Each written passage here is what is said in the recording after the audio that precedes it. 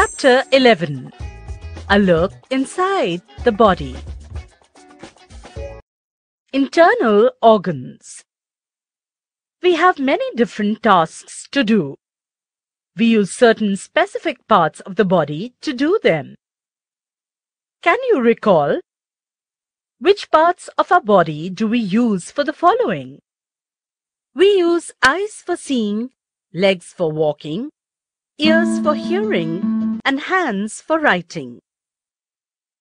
What is meant by external organs? Give some examples. Organs on the outside of our body are called as external organs. Hands, legs, eyes, and ears are examples of external organs. Which parts of the body are called sensory organs? Why are they called so? Eyes, ears, and nose are some of the sensory organs of our body. They are named as sensory as they help us to sense the situations around us. A part of the body that is used to perform a certain function is called an organ. We use our legs to walk, hence our legs are our organs for walking. We use our ears for hearing, hence our ears are the organs for hearing. Organs on the outside of our body are our external organs. Ears, nose, arms, and legs are on the outside of our body, hence they are our external organs. They can be easily seen. Organs that make us aware of the situation around us are called sensory organs. Eyes, ears, nose, tongue, and skin are our sensory organs. Many functions of the body go on inside the body. A network of blood vessels is spread throughout the body. Blood flows through them continuously. The air we breathe in is carried to all parts of the body through the blood. The food that we eat is digested. These functions are carried out by different organs called internal organs. Internal organ. An organ that is situated inside the body. It cannot be seen from the outside.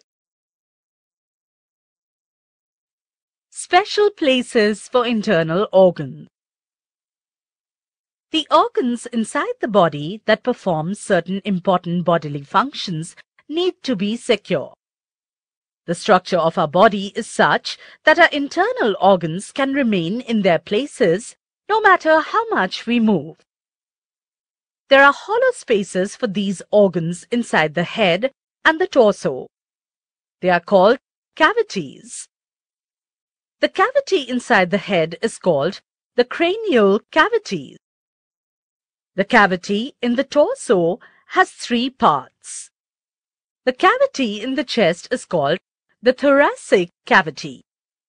The cavity inside the abdomen has 2 parts. They are the abdominal cavity and the pelvic cavity. All the internal organs of the body are situated in these cavities. They are situated in such a way that they will not leave their places and move here and there. The esophagus. Can you tell?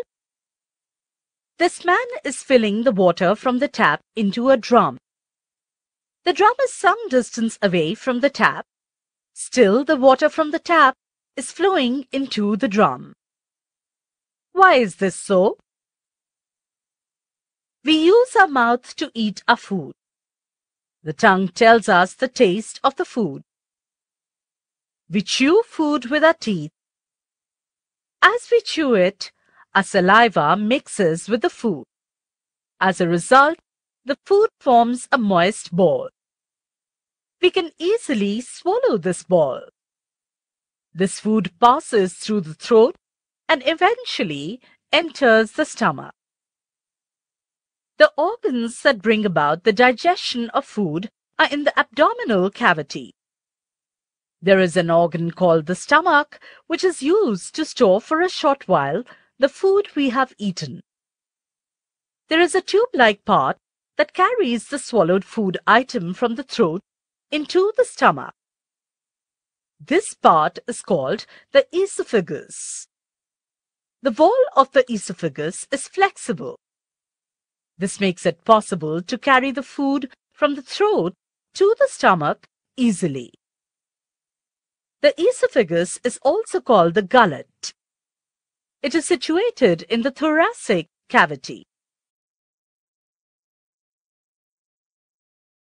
Use your brain power. The organs which help digest our food are in the abdomen. Only the esophagus is in the thoracic cavity. Why? Answer: because esophagus does not help in digestion of food. It is a tube which helps for passage of food. How are the flexible walls of the esophagus useful? Answer: the flexible walls of the esophagus are useful in smooth movement of food from food pipe to stomach.